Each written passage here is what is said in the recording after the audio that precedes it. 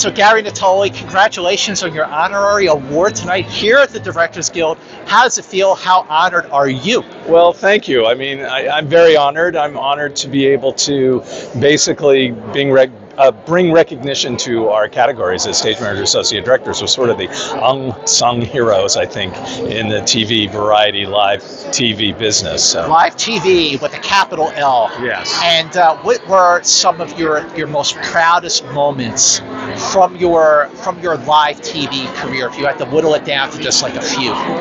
Well, the Oscar faux pas, the envelope situation, I think I handled that pretty well and kind of made that right, which could have gone very wrong if we didn't deal with that properly. So that's probably my top number one.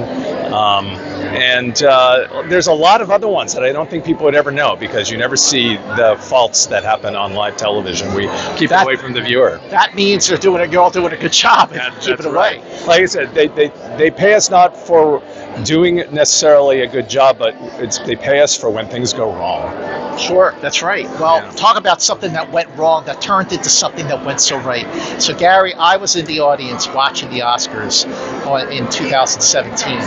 And when the three producers from La La Land were like saying thank you, I saw someone sitting in the first mezzanine. I see someone run out like, wait, hang on, there's a problem, and I was there in the moment, and like what was happening, and how everybody kind of recovered from that to turn the night into something really special. I mean, the thing is that I had to just fix it. My thing in my mind was like, okay, this is wrong.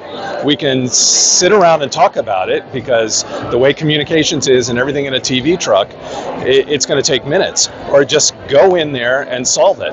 And that was just sort of my first instinct. Get in there, find out what the issue was, and solve it. Find out where the right envelope is, was the wrong name actually read off, etc. And that was my mission, and that's what I did. I remember when I was watching, and again, I'm sitting watching the stage. I'm not watching the monitors because I'm like, I'm here. I want to watch, Faye Dunaway and Warren Beatty. And I remember Warren was like kind of looking, kind of stalling, and then, like, did you think he was just kind of stalling, or did you think like, uh-oh, something's wrong? No, I thought he was just stalling because, you had to be at rehearsal, and rehearsal was sort of similar in a way. So it was sort of like, okay, this is sort of their shtick that they're doing. So no, I didn't think anything was wrong because it was just sort of like, they're doing what they did. Right. But I gotta say, the way that like Jordan Horowitz came back, showed the envelope to the camera, like he was such a class act. And also the way the producers and of course, the filmmakers from Moonlight came on, and you had everybody from La La Land and everybody from Moonlight hugging each other. It turned into something really beautiful.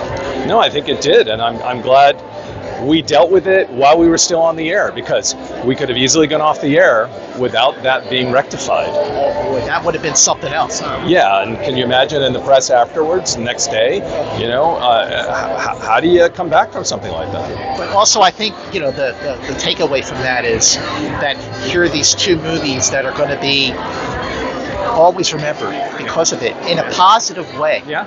And that was on your watch. Thank you. Yeah. I mean, no one's ever going to forget that Oscars ever.